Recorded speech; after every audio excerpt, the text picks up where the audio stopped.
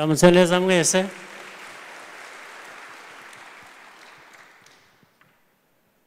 Bayobozi ba RPF, inkotanyi muri hano, chairman, vice chairman, secretary general, commissioners,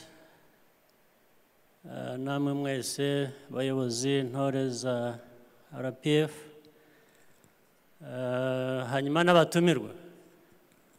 Abatumiwe abayobozi mu nzego zitandukanye z'igihugu cyacu, nk'uko dusanzwe dukorera hamwe, byabaye ngombwa ko mu nama nk'iyi tubatumira tugafatanya. Nishimye rero, iyi ni inama ya mbere tugize muri uyu mwaka.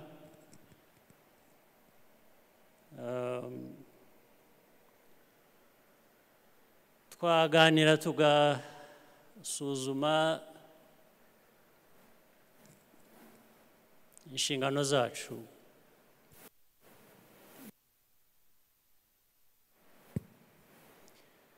Inshingano zacu uko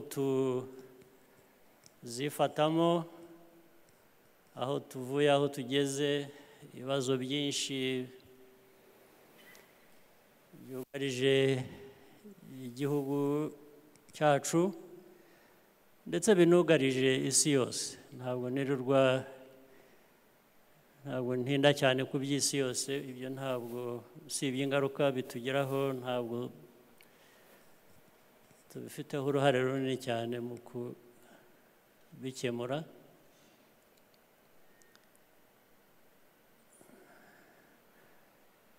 Ubu nanone duhuriye aha, buri wese ahindukira arebe mugenzi we, arebe imyambaro twambaye, cyane cyane ku maso. Ni ikimenyetso cy'ibibazo dufite guhangana nabyo.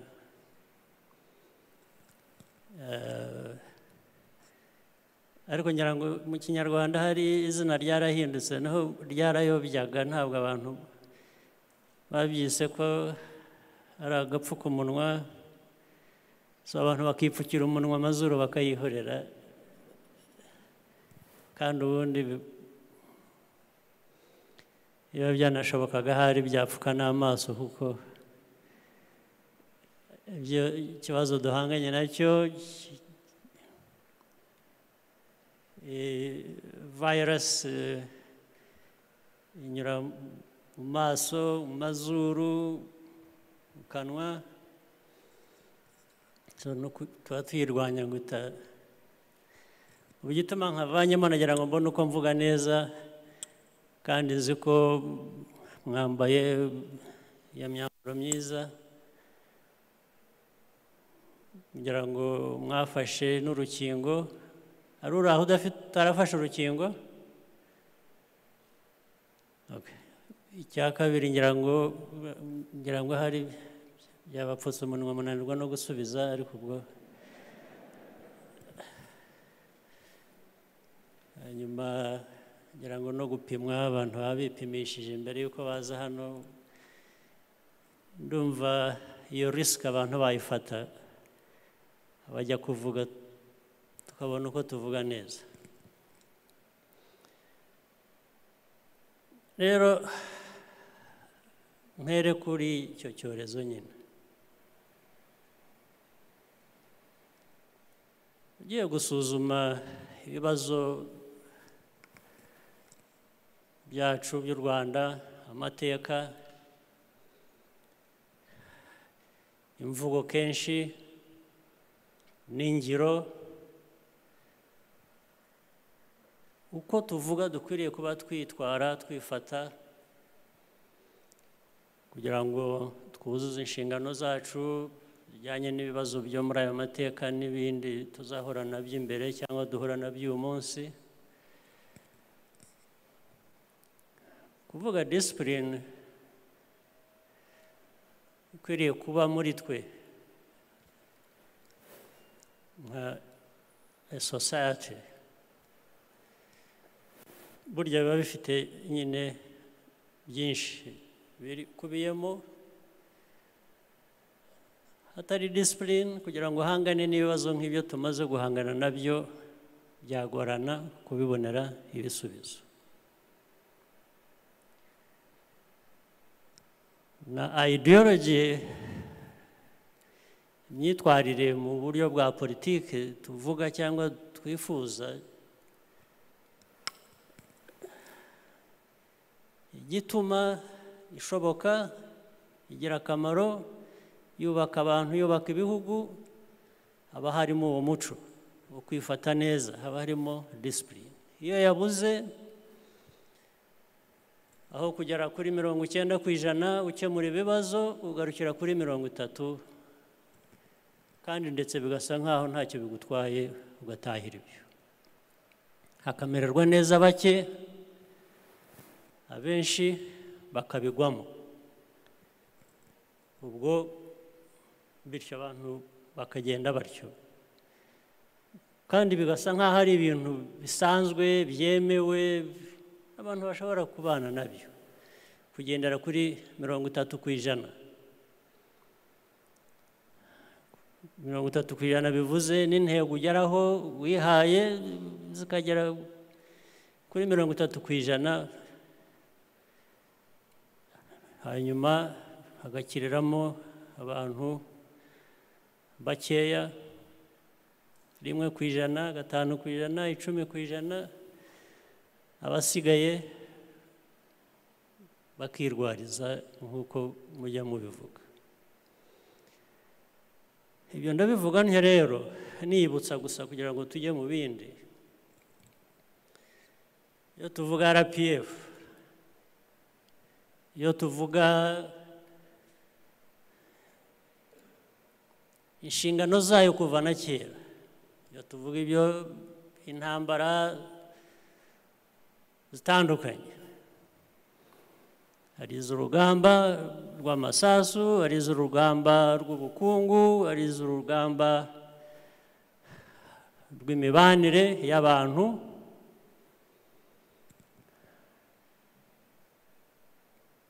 RPF ibitekerezo byayo, imikorere yayo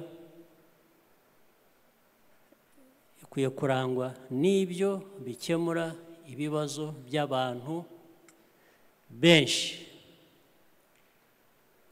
bitari uguhitamo. Ntabwo ari uguhitamo umwana wa kanaka, ntabwo ari uguhitamo akarere umuntu aturukamo, ntabwo ari uguhitamo bishingiye ku idini cyangwa icyo wita icyo ari cyo cyose.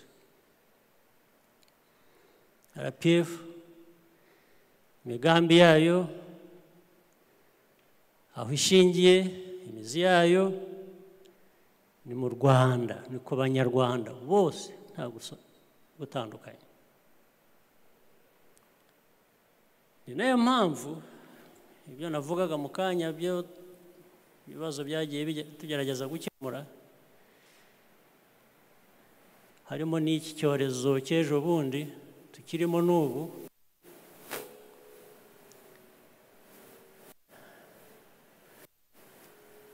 byagaragaje uburyo bwagaragaje, cyatugaragarije intambwe tumaze gutera.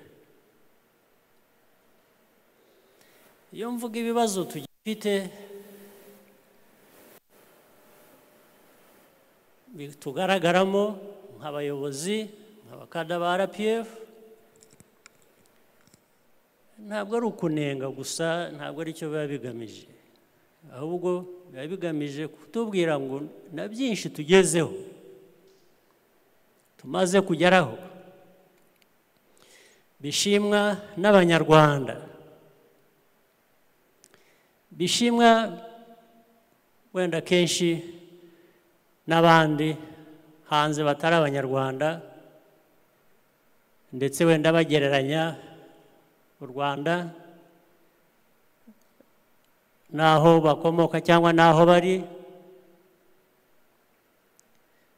yuko mbyumva ni ukuvuga ngo iyo ntambwe twayishimira tuba tumaze gutera. Twakwishima ko hari byinshi bimaze gukorwa, hari benshi babirimo babikora. Ntabwo twatera intambwe ndende biturutse ku muntu umwe gusa cyangwa bakeya, akenshi bijyana n'uko ari abantu benshi babirimo. Ariko ikindi bivuze ni ukuvuga ngo shimye iyo ntambwe nteye ndende, ariko niba narashoboraga gutera ebyiri ndende kuki ntabikora? Niba urwego ugezeho rushimishije, iyo byarashobokaga ko ushobora no kugera ku rundi rwego ruruse n'urwo, kuki bitashobotse?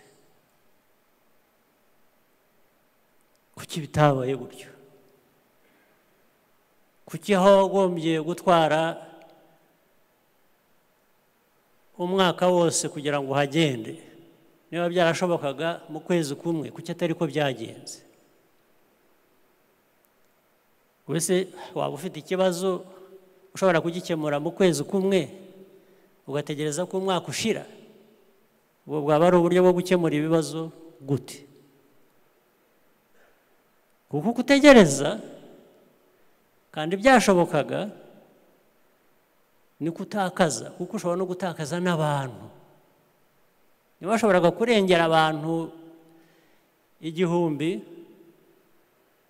uzarengera 100. Kubera iki? Niba ushobora kurengera abantu 1000, irengera abantu 1000, niba ari byo bishoboka muri icyo gihe. Bitegereza kumva ko kurengera 100 gusa aho kugira ngo urengere 1000 bihagije. Nicyo gihe numva, nicyo tuvana mu kwisuzuma, mu kuganira, mu kunenga, kugira ngo tuvanemo izo mbaraga noneho zatuma dushobora gutera izindi ntambwe uburyo bwihuse.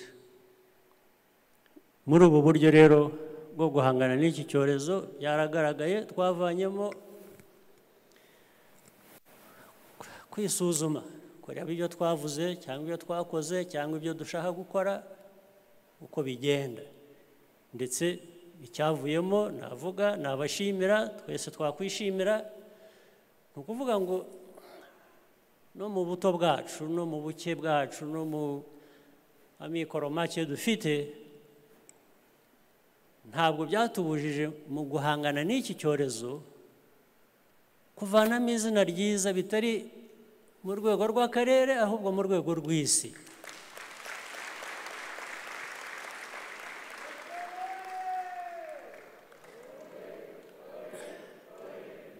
Nicyo duhora tuvuga rero. Ikintu cya mbere ni wigirira icyizere ukavuga uti birashoboka, kandi koko birashoboka, kuko hari ingero nyinshi zimaze kugaragara. Ariko ntibibe birashoboka gusa, bikaba birashoboka kandi ukabikora kugira ngo ugaragaze ko bishoboka.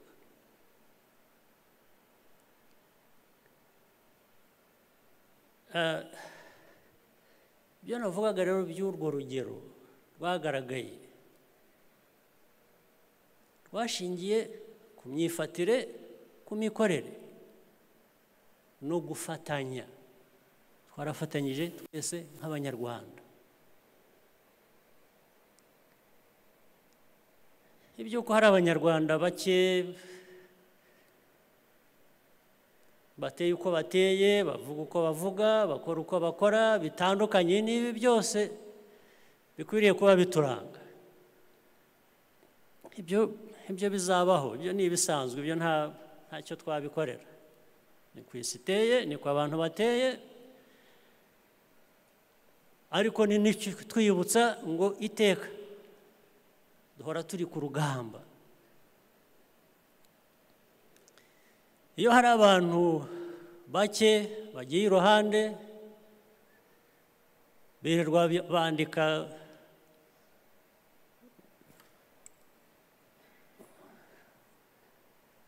ku mbuga zitandukanye zikoranya zishyira hamwe amakuru zivuga u Rwanda ko mu Rwanda ntawe uvuga, mu Rwanda ntawe winyagambura, mu Rwanda abantu barapfa buri munsi, barashize, mu Rwanda nta kintu kizima kuri bo kigenda. Ibyo se babuze abantu bameze batyo kubivuga cyangwa kubikora gute? Ahubwo icyo baba batazi ko bakora, mu by'ukuri barerekana ko ibyo barega u Rwanda atari byo, kuko niba utinyagambura, niba utavuga, kandi si ibyo biza bite?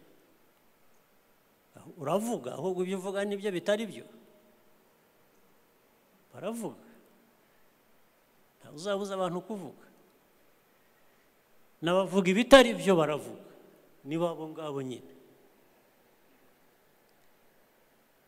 Ahubwo icyo nakangurira abantu ni ukuvuga ngo ariko ubundi nkamwe mungana mutya n'abandi batari hano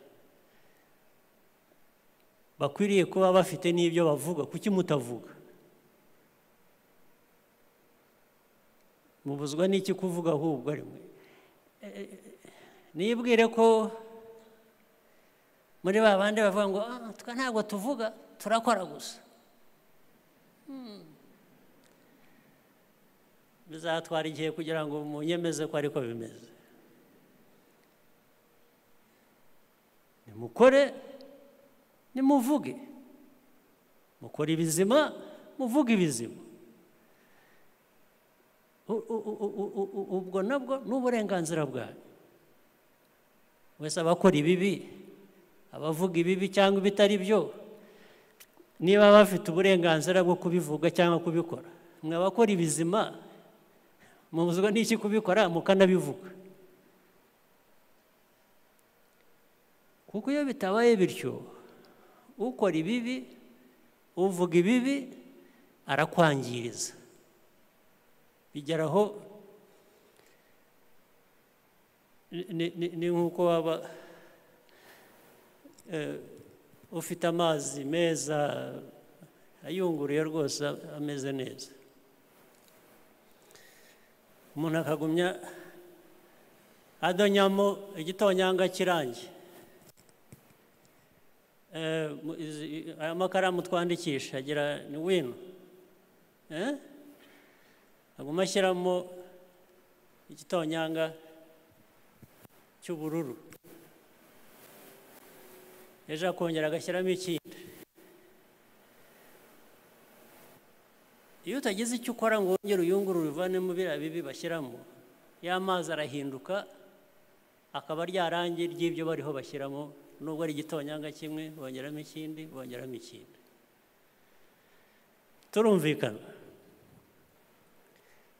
Turumvikana, mwahumye umunwa mwarangije, ntabwo mukivuga.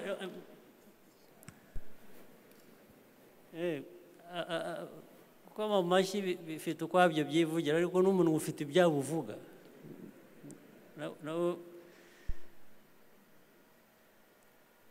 Rero hari ukuntu twifashe muri iki cyorezo, agira ngo mbanze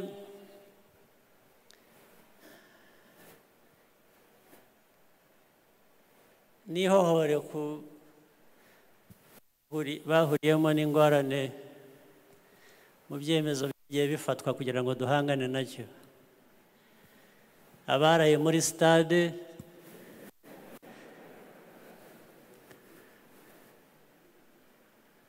abandi ntabwo ari stade gusa, ubanza hari n'abaraye muri za purizo ahari cyangwa n'ubu barimo. Hari n'abandi barusimbutse ku mpamvu zindi zitandukanye. Hari n'abo abakoraga ibitari byo bamenya ko bamenya abantu baje kubafata bakambara ibizibaho by'ubukwe bakavuga ngo bari mu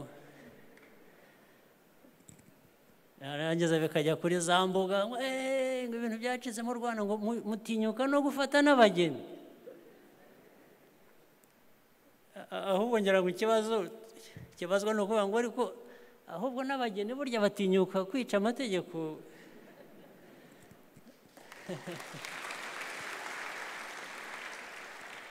Usibye ko hari ibyo nasomaga kuri izo mbuga baje kumbwira ko abo bantu bitwa ko bafatiwe mu bukwe n'abantu bageze batya bari mu bindi nabyo wenda bijyanye n'ubukwe. Bumvise ko niba ari abapolisi n'abarinde baje baranyaruka barihinda bajya gushyiramo imyambaro y'ubukwe, ariko ntabwo muzitegereza neza mu mafoto iyo myenda nta n'ubwo iteye ipasi kuko ntabwo babonye umwanya wo babihuje gusa bagira ngo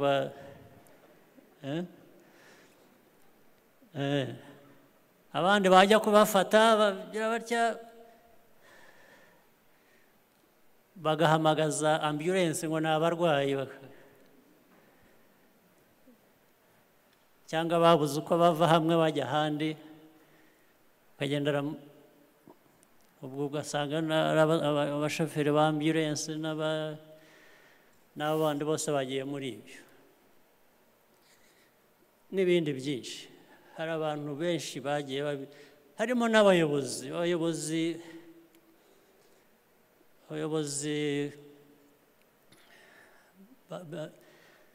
nabo bageraho bakatwangiriza, byaba corruption, byaba gukora ibintu bidashyitse ku nshingano ufite, cyangwa se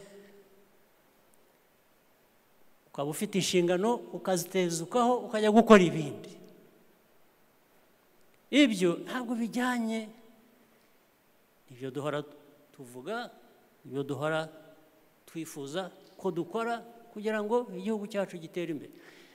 Kandi tukwiye kubikora mu buryo budasanzwe kuko imiterere yacu n'ibibazo duhangana nabyo ntabwo bisanzwe. Ugiye gukora ibintu mu buryo busanzwe twebwe nka RPF nk'abanyarwanda ntabyo wageraho. Habamo kwigomwa, murivuna, ndetse tugakoresha resources nkeya kugira ngo tugere kuri byinshi. Niyo mpamvu n'izo vaccines abantu bagiye kurwaniramo bagakora bitari byo zari nkeya. Turi miliyoni ziragera muri 10 hafi kugera 14, haza vaccines z'ibihumbi 400 wenda. So ibihumbi 400 mu bantu miliyoni 10 n'izindi udakoresheje uburyo buzima waramira nde? Erega hari n'ushobora kuzifata akazambutsa umupaka akazigurisha abandi. Birashoboka. Iyo hatari imikorere mizima zizagera hano bazipakire bashyire mu container mwumve ngo zambutse umupaka zagurishijwe abantu bangahe bashyize mu mufuka wabo. Cyangwa kuzibona harangiza abafite ubushobozi, abayobozi mwebwe, abajenerali, abaminisitiri, abaki, mukirebera bene wanya abariho muziha rubanda bakagwa iyo baguye. Iyo mikorere yaba ari imikorere ki? imikorere ni imikorere RPF tugomba kwibutswa. RPF bakada abayobozi mwicaye hano, ibi ni ibintu umuntu agomba kubibutsa buri munsi kugira ngo ibintu bikorwe ari bizima. Ariko ninde ufite inshingano yo guhora yibutsa buri wese, ariko buri wese yiyicariye ategereje ko baza kumwibutsa? Niba batamwibukije ntabwo ari bukora ikintu kizima. Gute? Kuki? Iyo tuvuga ngo twese iki gihugu ni icyacu, ntabwo urabanura kuki ineza y'icyo gihugu yagomba kuzwa n'abantu bake, abandi bakikorera ibyo bashatse bibareba gusa bitareba abanyarwanda muri rusange? Ni ukubera iki? Byashoboka bite? Byereka bishyira iruhande. Cya gatatu mu myanya hoze mvuga, muri uku kwezi kugiye kurangira turibuka. Ukwibuka cya mbere kibanza, twibuka abantu, twibuka abantu bishwe batagira uko bangana, bazize icyo bari cyo.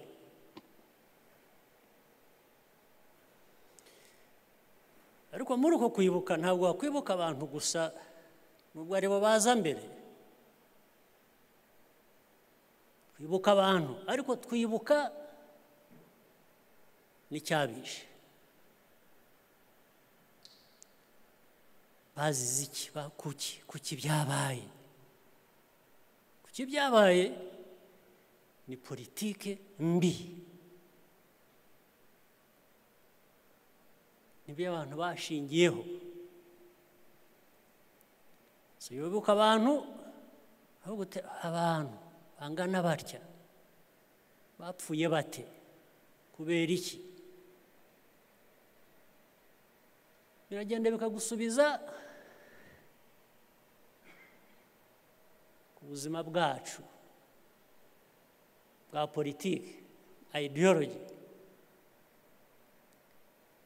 Politiki, habaho politiki gute yo kurimbura abantu, tukayemera? Maze munyihanganire kuko kenshi iyi politiki yarimbuye u Rwanda, yarimbuye abantu, igice kinini cy'abanyarwanda. Ntabwo njya nshaka, hari n'ibindi bibazo byinshi bifitanye isano bikomoka se no hanze, ariko akenshi hanze tujye tuhareba, ariko tureke gusa nk'aho ikibazo kibaye hanze. Abo hanze, the external factors or external actors cannot succeed here in the country without collaborators. So tujye tubimenya ngo in actual fact nitwe tukwiye kubanza tukisuzuma mbere na mbere yuko dusuzuma n'ibindi. How did we accept? How did we accept to be divided to the extent that a Rwandan, no, even went to the extent of, in a family, single family, internally, people turned on each other. Umunyarwanda, umugabo mu rugo akibona ko aturuka muri iki gice cy'u Rwanda,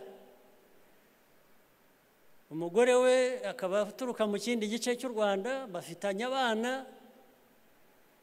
So it was such a madness that even a single family would be divided along the line of where the husband comes from and where the wife comes from. Can you imagine such a madness? Did it happen or not? It happened. How can such madness happen? And how can we call it an external factor that caused it? An external factor, the way it works, or these actors from outside, is to come and say, oh, you are this, you know? So you first have to accept it. Kugira ngo ukubira kwa yikubwiye nguri iki cyangwa uruyu ukabyemera. Yarangiza kuvuga nuriye nuyu. So you are different.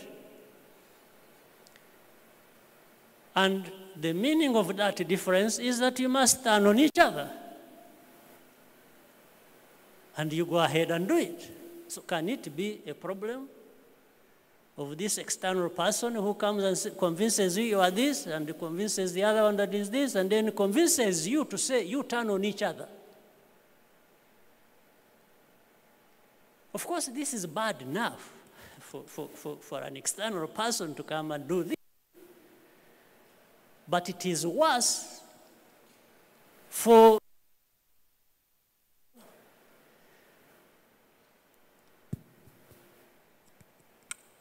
these two people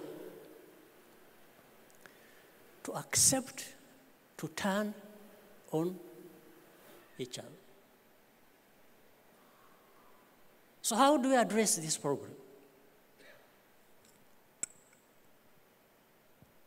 The way to address this problem is first to identify who you are and what is in your best interest, and what serves your best interest. If you master that, then you have really solved the problem. So, are we people, to abanyarwanda, can we be the people who cannot identify who we are and who cannot identify what our best interests are and how to achieve them? Would you accept to be such a people? This is the question.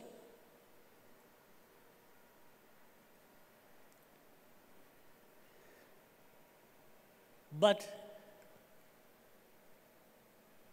failure to be able to identify who you are and what your best interests are and what serves your best interests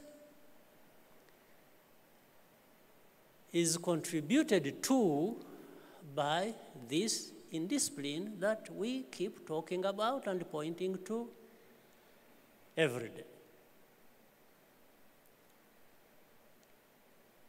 If you're not disciplined enough, then it will be difficult for you, for everybody, to come together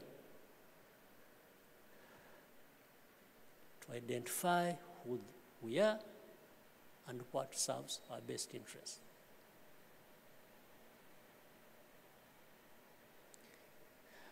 Now, iyo byatunaniye rero, I'm sorry for those who batumva icyongereza mumbabarire mugerageze musemurirane wazo kwicara iruhande, hari ibintu bimwe bitihuta kubivuga mu rurimi bundi rwawe cyangwa icyereko murabyihanganira. ibi byose bimaze kutunanira rero kumenya abo turi bo n'icyo dushaka n'uko dukwiriye kukigeraho,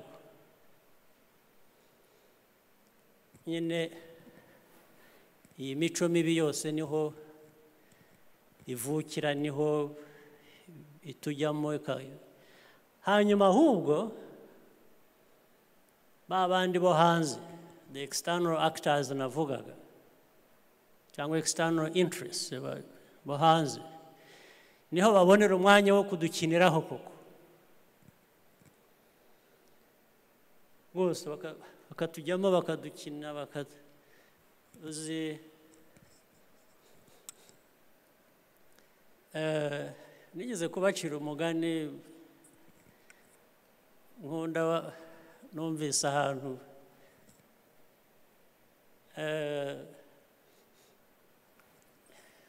ni inzige harya aba bantu nizo ziraribwa, isenene mujya mubona n'abantu bagongwa n'amamodoka yirukanye isenene ku muhanda, akambukiranya umuhanda atareba n'imodoka ikakubita abantu, barazikunda cyane zirya senene. Abantu iyo bamaze kuzifata bakazishyira mu container kugira ngo bafata bazishyira ahantu zitabacika, ubundi aho ziba zigana bazifashe bazishyira hehe? Bazishyira isafuriya bakazikaranga, sibyo? Ariko burya zijya kugerayo ahandi bazifashe bazishyira ubwazo zamaranye, ziba ziryana, imwe icaho undi kuguru, icaho ibaba, ziba zirwana. Ariko umugani rero uvuga ngo zibagiwe ko ziza kujya mu isafuriya imwe bakazikaranga bakazirya. Reba rero ziraho zitegereje ko bari buzishyire mu isafuriya bakazikaranga bakazirya, ariko zamaranye igihe zitaragerayo. Namwe rero abanyafurika natwe twese mureke kumera nk'isenene. Uriya ubategereje kubakaranga arabihorera mukabanza mukaba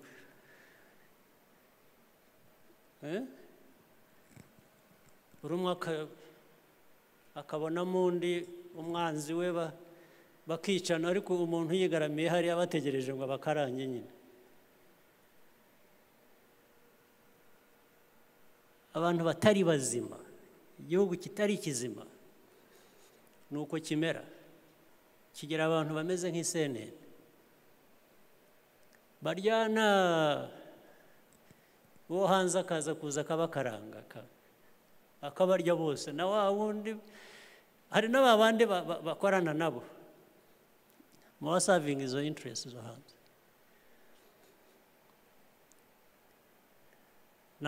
Hari ibindi rero bikorera ubwabo abo hanze batagomba kuvuga.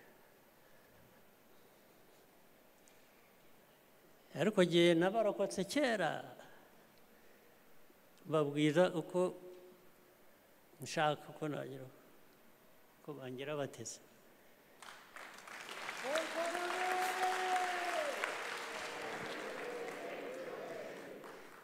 Kuko the question is,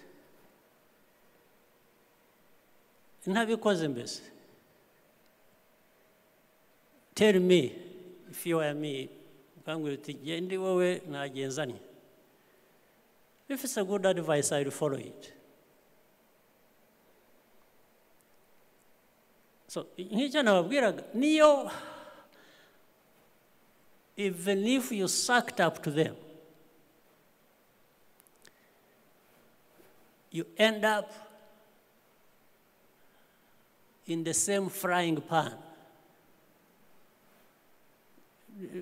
Icyo navugaga, niyo wakurikiza ibyo bakubwira cyangwa bakubwiye cyangwa ibyo bagushakira cyangwa ibyo bakugira gute,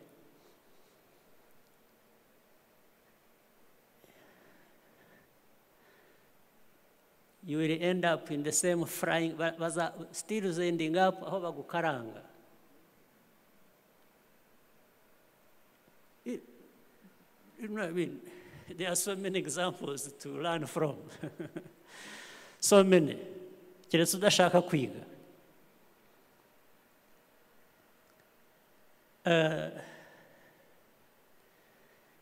No muri ibi byo kwibuka rero. Ngira ngo narabivuze, nabonye umwanya wo kubivuga ubushize igihe cyo kwibuka wa munsi tariki 7. Ejo bundi nakurikiranaga badare bafite ikiganiro na Anyedo de Ghanaian n'abandi muribuka ibyo bavuze ababikurikiye berekana ukuntu na mbere hose nyayo guhakana ibyabaye ari ibintu byatangiye kera bavuga bati okay, ibi ntabwo tuzabibuza kuba, ntabwo twabibuza, nta bushobozi dufite, ariko twifiteho ubushobozi twebwe dufite ubushobozi bwo gukora bike dushobora gukora, byo gukoresha ukuri dushobora gukoresha, iby'isi imiterere yayo, ibizaba, ibizagera bite, twe biraturenze. Ariko kuki tutakemura, kuki tutahangana n'ibibazo byacu dushobora guhangana nabyo, dushobora gukemura? Abo bo hanze ntacyo twabikorera.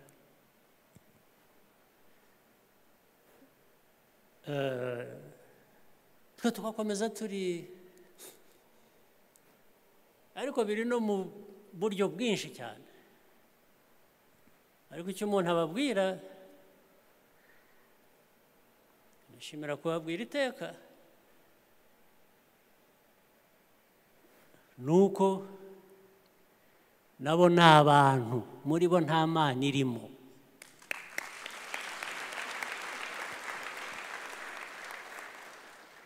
Ni ikiremwa muntu nkanjye,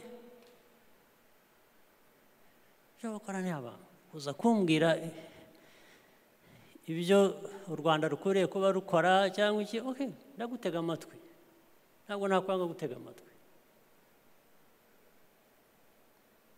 rwose. Icya kabiri, niba hari ibibi u Rwanda rukora cyangwa abanyarwanda bakora, hari ibibi by'ubwoko bubiri. Hari ibibi bikorwa n'abantu iteka mu gihugu, muri buri gihugu cyose, nta gihugu na kimwe, n'abo ngabo bita ibitangaza, nta gihugu na kimwe kidafite ikibazo. Ndetse n'iyi covid ubwabyo yarabitweretse, ariko na covid itaraza abantu bafite ibibazo, kuko murabizi ibintu bya racism, ibintu bya abantu nabo birirwa bapfa baraserwa ku mihanda kubera ko birabura. Abantu birabura gusa kubera ko umuntu yirabura bakamurasa akagenda. Ibintu bimaze imyaka.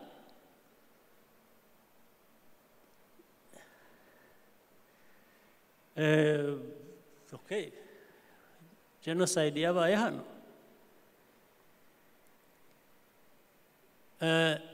Ibi ni ibintu biba ku rwego igihugu icyo ari cyo cyose, ntabwo cyangwa abagira batya bakaraswa gusa ku mihanda hehe ku mugaragaro kubera ko habaye amatora mu bihugu runaka, ushyigikiye pariti runaka rirwanya ubutegetsi buriho, buri wese akaraswa ku muhanda ku mugaragaro bakarasa. Ubundi ibi byose maze kuvuga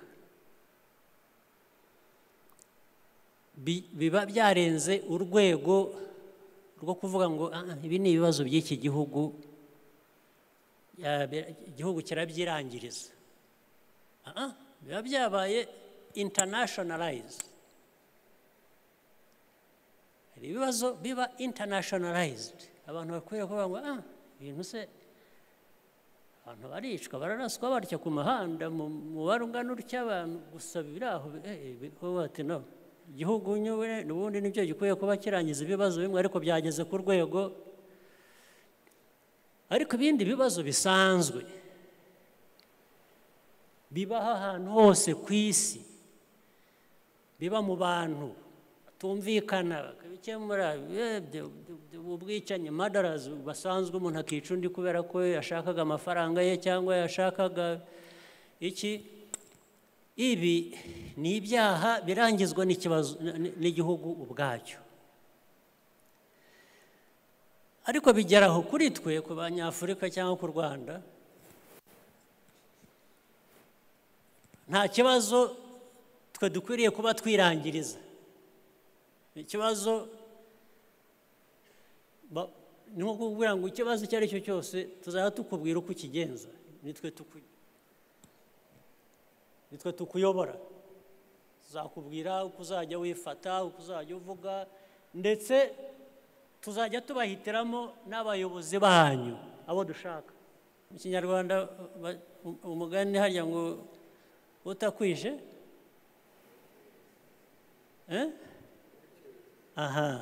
utakwishe aragukerereza. Kuri bo warapfuye ntiwahera, ariko agomba kugukerereza,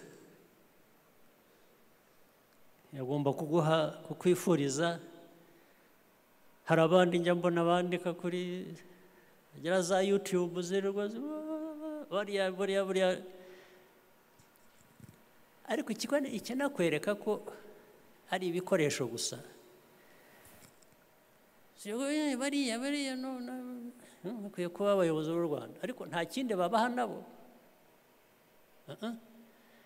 Ntawe uzasanga hari n'uwo baguriye ishati cyangwa ipataro, ariko bakamwogeza bakavuga ko ari igitangaza. Rero tugomba kumenya rwose, ngira ngo cyane cyane ibi byose mvuga ndabivuga ngira ngo abantu batoya bari hano, abantu bato bari hano tumaze kugwiza mu nzego z'ubuyobozi bwa RPF, bw'igihugu cyacu muri rusange. Ntabwo numva ibintu byabategura kugira ngo mube abantu bazima, kugira ngo muzatubere abayobozi b'igihugu cyacu igihe kiri imbere, igihe twebwe tugenda dusaza tujya iruhande.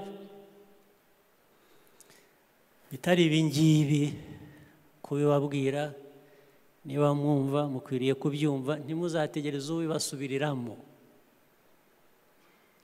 mukwiye kubyumva ubu.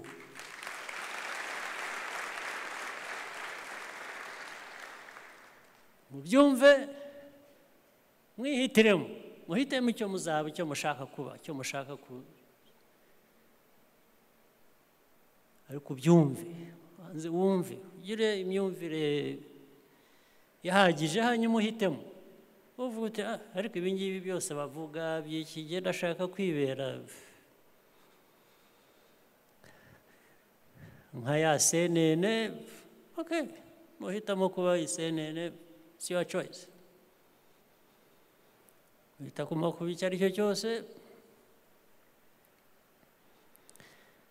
Ibi byose rero ni ibintu dukwiriye kuba tumaze kunyuramo, tumenyereye. Nyine bamwe muri twe bakuru, abato wenda, ariko namwe mushatse kubimenya mukagenda mwiga,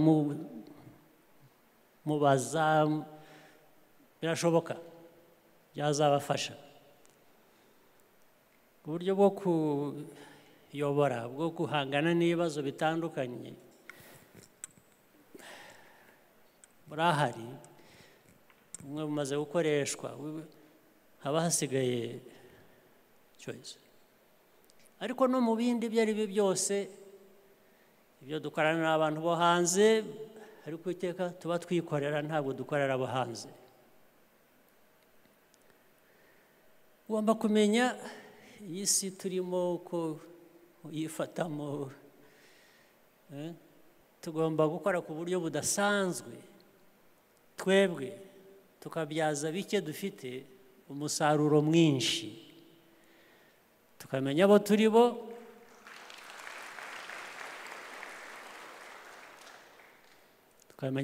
bo, tukamenya our interests n'ukuntu twazigeraho, and look far ahead into the future, tukareba imbere kurusha guhora tureba umunsi ku wundi. Murakoze cyane.